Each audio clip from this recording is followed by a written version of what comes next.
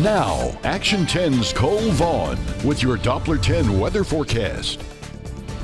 All right, welcome back, everybody. Well, here at I-37 in Suntide this morning, the fog wasn't too bad, but overnight we saw those little waves of sea fog rolled in, so it just kind of depended on when exactly you were out. But you can see the cloudy skies that stuck around for most of the morning, a little bit of sunshine here and there, and a lot of times it wasn't even sunshine, it was just kind of brightening, I guess. The sun was kind of barely trying to make it through the cloud cover there. You see now the sea fog is sitting over the Gulf of Mexico. I do still anticipate it rolling in as we head into the overnight hours tonight. So here it is right here in this kind of white foggy shaded color. That's going to start to move further inland through the overnight tonight. I don't expect it to move as far inland though, so places a little bit further inland like Beeville, Orange Grove, and Alice, you probably have a little bit better chance of not seeing it get quite as thick tonight as what you have for the past couple of nights. Now the humidity remains a big problem outside.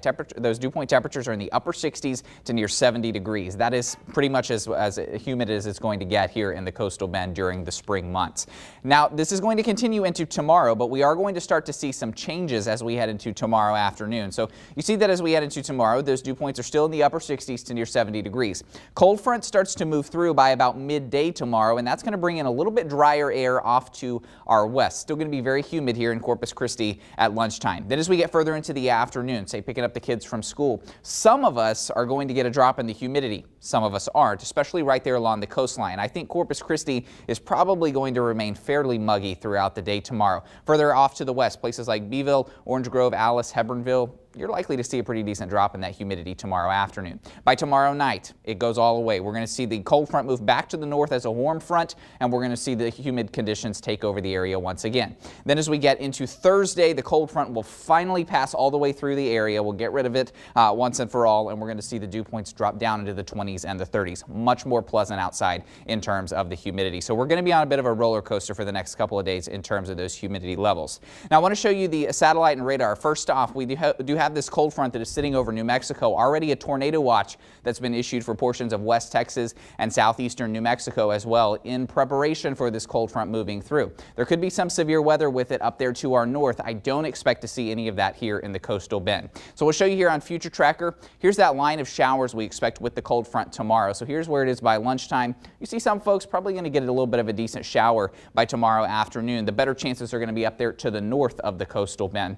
Overall, don't be surprised. You might need that umbrella for tomorrow. Even here in Corpus Christi, I think by later in the afternoon, we've still got a decent shot at it. Then as we get into Wednesday night, we're going to see mostly cloudy skies take back over.